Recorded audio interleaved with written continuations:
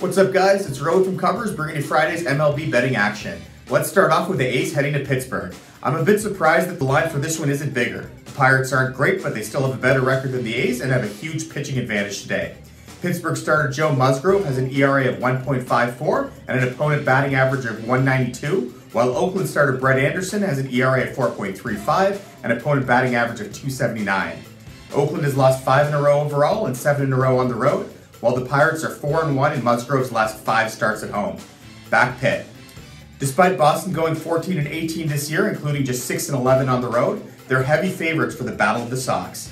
Boston will be starting Chris Sale, but the former ace has struggled, going 0-5 in 6 starts with an ERA of 6.30. Chicago will give the ball to Ronaldo Lopez, who is starting to heat up after a poor start to the year.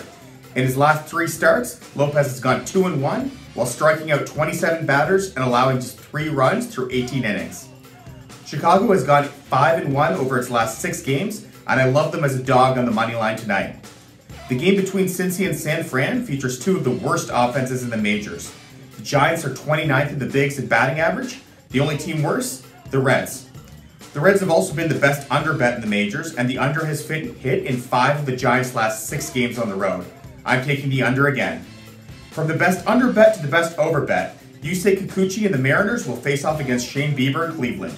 The M's have gone 22-9 to the over and are 5-0-1 to the over in Kikuchi's last 6 starts. While Bieber has been a strong under bet this season, the over has cashed in 5 straight meetings between these 2 teams. For more MLB betting info and analysis, check out our website at covers.com and give us a follow on Twitter @Covers.